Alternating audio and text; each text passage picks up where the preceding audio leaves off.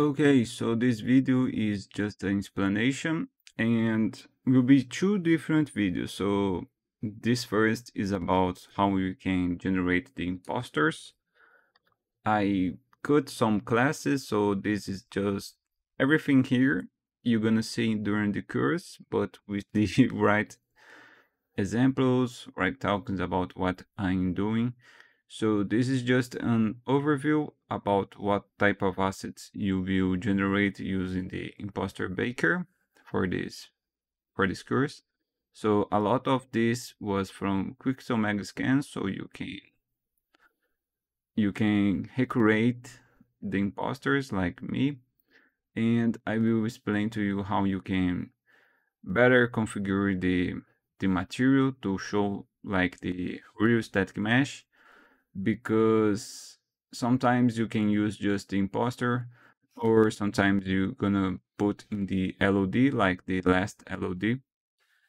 These imposters is like the billboard techniques from the trees, where when you optimize your asset with just simple triangles.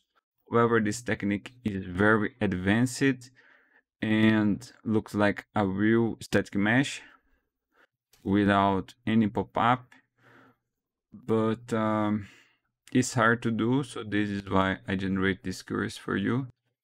And my imposter version, we have some features, like if you download the Ryan Brooks originals, right now we have the Unreal Engine 5 released, we have the 4.27 as the last Unreal Engine 4, and don't work. So this is why right here in the Udemy you have the imposter plugin, and we work for the 4.27.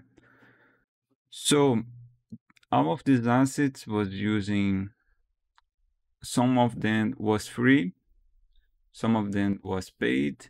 However, this will work in any static mesh, so you can grab some static meshes from Quixel or from Unreal Marketplace. Don't matter.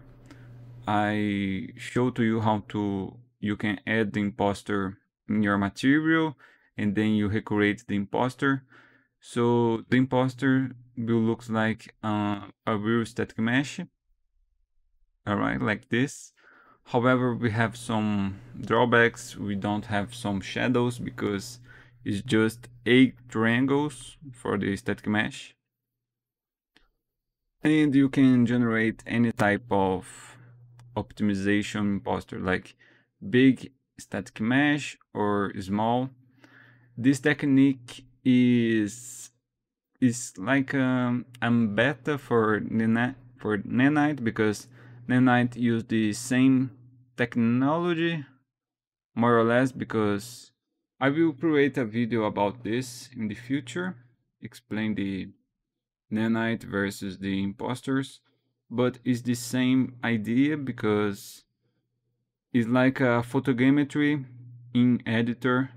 So you already have your 3D asset, okay, like the static mesh in Unreal, and the plugin for the imposter will take a lot of photos around the object, and the material will replace.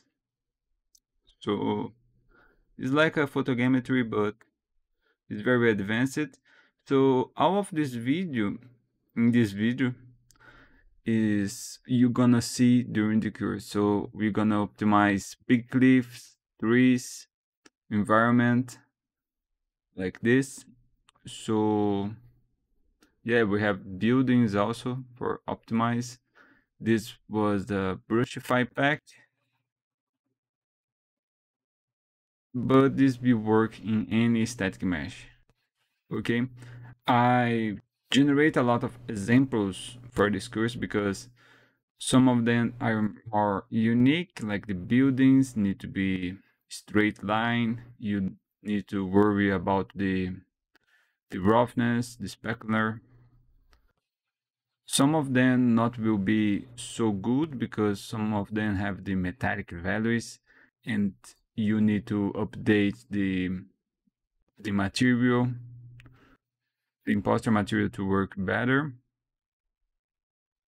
And this will looks a little outdated, but it's the same idea.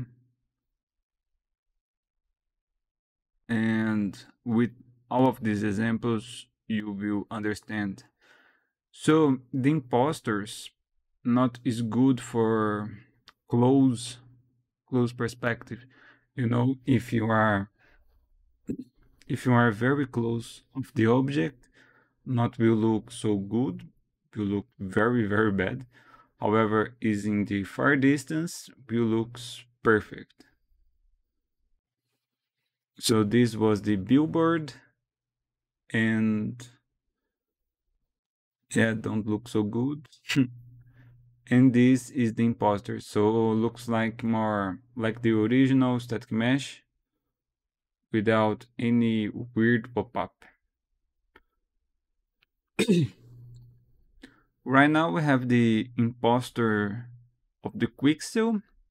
So the Quixel, if you download the Unreal Engine 3's Quixel, I I don't remember. Maybe it's Black Alder, the name of the asset. You have the new imposter material, but I include in the plugin of the Udemy, and you can download in the class number 4, I think, for the project 4.27. Unreal Engine 5 now was released, so we need to test again and try to update some things. But yeah, the imposter looks so nice, man, so nice.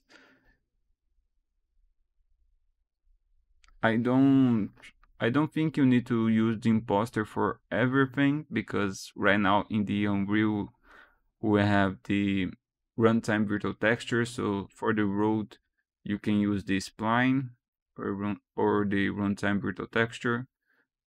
Imposter is better for the foliage because Nanite don't support the foliage actors and you could use the imposters.